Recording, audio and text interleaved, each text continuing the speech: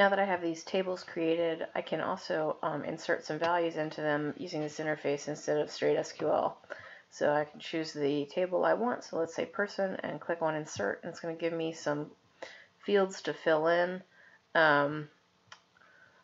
For the ID, I'm going to let that auto increment, so I'm going to leave it blank, but I can put in some information here.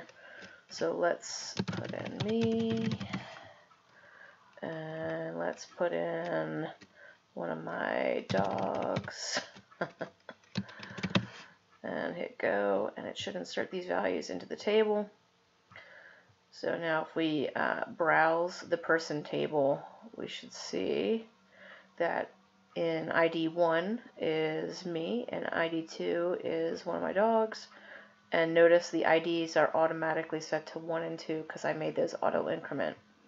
And then let's go ahead and put some stuff in thing. Click on insert. And what it's doing when I fill these out is it's just constructing the SQL queries for me and running them. I don't know if you noticed that it showed the actual query written. Again, I set ID to auto increment, so let's put in a book. I don't actually have an image ready, so I wasn't thinking about this, but let's just pretend I'm going to call my my picture book.jpg. We'll worry about finding one later. And then let's put in a thing name, let's see, soda.jpg, and hit go.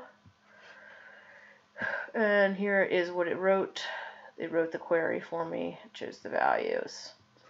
If I go and look at browse, it should show me my values in there. So under ID 1 is a book, and my picture is book.jpg. Under ID 2 is soda, and then the file name will be soda.jpg.